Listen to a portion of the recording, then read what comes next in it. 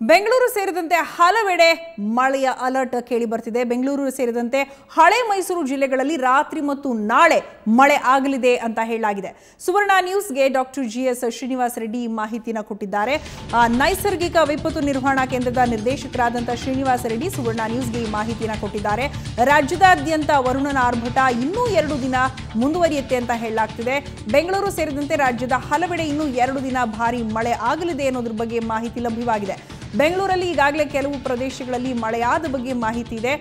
ಹಲವು ಪ್ರದೇಶಗಳಲ್ಲಿ ರಾತ್ರಿಯೂ ಕೂಡ ಮಳೆ ಆಗೋ ಸಾಧ್ಯತೆ ಇದೆ ಅಂತ ಸುವರ್ಣ ನ್ಯೂಸ್ಗೆ ಹವಾಮಾನ ಇಲಾಖೆಯ ತಜ್ಞರಾದಂಥ ಡಾಕ್ಟರ್ ಜಿಎಸ್ ಮಾಹಿತಿಯನ್ನು ಕೊಟ್ಟಿದ್ದಾರೆ.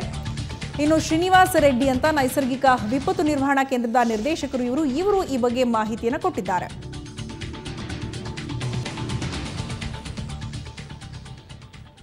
ಈ ಬಗ್ಗೆ ಮಾತನಾಡೋದಕ್ಕೆ ಸ್ವತಃ ನೈಸರ್ಗಿಕ ವಿಪತ್ತು ನಿರ್ವಹಣಾ ಕೇಂದ್ರದ ನಿರ್ದೇಶಕರಾದಂಥ ಡಾಕ್ಟರ್ ಜಿಎಸ್ ಶ್ರೀನಿವಾಸ್ ರೆಡ್ಡಿ ಅವರು ನಮ್ಮ ಜೊತೆ ದೂರವಾಣಿ ಸಂಪರ್ಕದಲ್ಲಿದ್ದಾರೆ. ನಮಸ್ತೆ ಸರ್. ನಮಸ್ಕಾರ ಮೇಡಮ್. ಹವಾಮಾನದ ಪ್ರೆಡಿಕ್ಷನ್ ಬಗ್ಗೆ ಹೇಳ್ತಿದ್ದಾಗ ಇನ್ನೂ ಮಳೆ ಆಗುತ್ತೆ ಅನ್ನೋದ್ರ ಬಗ್ಗೆ ಹೇಳ್ತಾ ಇದ್ರಿ. ಯಾವ ತರದ ಬದಲಾವಣೆಗಳಾಗುತ್ತೆ ಇನ್ನು ಮುಂದಿನ ದಿನಗಳಲ್ಲಿ ಅಂತ? ಹೌದು ಈಗಾಗಲೇ ನಮಗೆ ಕಳೆದ 1 ವಾರದಿಂದ ರಾಜ್ಯದ ಕರಾವಳಿ ಮತ್ತು ಮಲೆನಾಡು ಭಾಗದಲ್ಲಿ ಹೆಚ್ಚಿನ ಮಳೆ ಆಗ್ತಾ ಇದೆ, ಭಾರಿ ಮಳೆ ಆಗ್ತಾ ಇದೆ. ಅಲ್ಲಿ ಇನ್ನೂ 4-5 ದಿನ ಇದೇ ತರ ಮಳೆ ಆಗುವ ಸಾಧ್ಯತೆಗಳು, ಮುಂದುವರಿಯುವ ಸಾಧ್ಯತೆಗಳು ಇದೆ. ಆದ್ರೆ ಒಳನಾಡಿನ, ದಕ್ಷಿಣ ಒಳನಾಡಿನಲ್ಲಿ ಸ್ವಲ್ಪ ಇನ್ನು 2 ದಿನ, ಒಳನಾಡಿನ ಅಂದ್ರೆ ದಕ್ಷಿಣ ಒಳನಾಡು ಮತ್ತು ಉತ್ತರ ಒಳನಾಡಿನ ಹಲವು ಭಾಗಗಳಲ್ಲಿ ಇನ್ನು 2 ದಿನ ಹಗುರದಿಂದ ಸಾಧಾರಣ ಮಳೆ ಆಗುವ ಸಾಧ್ಯತೆ ಇದ್ದು, ತದನಂತರ ನಮ್ಗೆ ಈ ತೀವ್ರತೆ ಕಡಿಮೆ ಆಗ್ತದೆ ಒಳನಾಡಲ್ಲಿ. ಆದ್ರೆ ಕರಾವಳಿ ಮತ್ತೆ ಮಲೆನಾಡಿನ ಘಟ್ಟ ಪ್ರದೇಶದಲ್ಲಿ ಇದೇ ರೀತಿ ಇನ್ನು 4-5 ದಿವಸ ಮುಂದುವರಿಯುವ ಸಾಧ್ಯತೆಗಳು ಜಾಸ್ತಿ ಇದಾವೆ.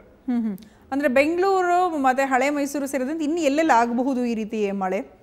ಮೇಡಮ್ ಇವತ್ತು ಬೆಂಗಳೂರಲ್ಲಿ ಕೋಲಾರ, ಚಿಕ್ಕಬಳ್ಳಾಪುರ ಮತ್ತೆ ನಮ್ಗೆ ರಾಮನಗರ, ಮಂಡ್ಯ, ಮೈಸೂರು, ಹಾಸನ ಇವೆಲ್ಲನೂ ಇವತ್ತು ಹೆಚ್ಚಿನ ಮಳೆ, ಸ್ವಲ್ಪ ಅಂದ್ರೆ ಇಷ್ಟು ದಿವಸ ನಮ್ಗೇನ್ ಬೆಂಗಳೂರಲ್ಲಿ ಜಾಸ್ತಿ ಮಳೆ ಆಗಿಲ್ಲ. ಈ ದಿನ ಸ್ವಲ್ಪ ಜಾಸ್ತಿ ಹೆಚ್ಚಿನ ಮಳೆ ಆಗುವ ಸಾಧ್ಯತೆ ಇತ್ತು. ಅದು ಸಾಧಾರಣ ಮಳೆ, ಭಾರಿ ಮಳೆ ಅಂತ ಹೇಳೋದಿಲ್ಲ. ಅದಕ್ಕೆ ಅಪ್ ಟು 40 ಮಿಲಿಮೀಟರ್ ವರೆಗೂ ಸಾಧಾರಣ ಮಳೆ ಅಂತ ಕರಿತೀವಿ. ಇಲ್ಲಿ ಸಾಧಾರಣ ಮಳೆ ಆಗುವುದು ಇವತ್ತು ಮತ್ತೆ ನಾಳೆ ಬೆಂಗಳೂರಲ್ಲಿ ಸಾಧಾರಣ ಮಳೆ ಆಗುವ ಸಾಧ್ಯತೆಗಳು ಇದ್ದಾವೆ. ಈಗಾಗಲೇ ಕರಾವಳಿ ಭಾಗದಲ್ಲಿ, ಈಗ ಹೇಳಿದಾಗೆ ಮಲೆನಾಡು ಭಾಗದಲ್ಲಿ ಭಾರಿ ಪ್ರಮಾಣದಲ್ಲಿ ಮಳೆ ಆಗಿದೆ. ಆ ಥರದ್ದು ಏನಾದ್ರೂ ರಾಜ್ಯದ ಬೇರೆ ಬೇರೆ ಭಾಗದಲ್ಲಿ ಆಗೋ ಸಾಧ್ಯತೆ ಇದೆಯಾ? ಇಲ್ಲ, ನಾನು ಈಗಾಗಲೇ ಹೇಳಿದಂಗೆ ಮಲೆನಾಡಿನಲ್ಲಿ ಸಹ ಘಟ್ಟ ಪ್ರದೇಶಕ್ಕೆ ಮಾತ್ರ ಜಾಸ್ತಿ ಮಳೆ ಆಗ್ತಿರೋದು. ಇದರಿಂದ ನಮ್ಗೆ ಜಾಸ್ತಿ ನೀರು, ನಮ್ಗೆ ಎಲ್ಲಾ ನದಿಗಳು, ಹಳ್ಳಗಳು ಎಲ್ಲ ಉಕ್ಕಿ ಹರಿತಾ ಇರೋದನ್ನ ಕಾಣ್ತೀವಿ. ಅಲ್ಲಿಂದ ಈಗಾಗಲೇ ಡ್ಯಾಮ್ಗಳು ಅಲ್ಲಿನೂ ಸಹ ಸಾಕಷ್ಟು ಇಂಪ್ರೂವ್ಮೆಂಟ್ ಆಗಿದೆ ನಮ್ಗೆ ಸಂಗ್ರಹಣ ಇದು. ಸೊ ಇನ್ನು 4 ದಿವಸ ಇದೇ ತರ ಮಳೆ ಬಂದ್ರೆ ರಾಜ್ಯದ ಹಲವು ಡ್ಯಾಮ್ಗಳು ತುಂಬಿ ಅಲ್ಲಿಂದ ಹೊರ ಹರಿವು ಹೆಚ್ಚಾಗುವ ಸಾಧ್ಯತೆಗಳು ಇರ್ತದೆ. ಓಕೆ, ಧನ್ಯವಾದ ಸರ್ ಸುವರ್ಣ ನ್ಯೂಸ್ ಜೊತೆ ಮಾತನಾಡಿದಕ್ಕಾಗಿ.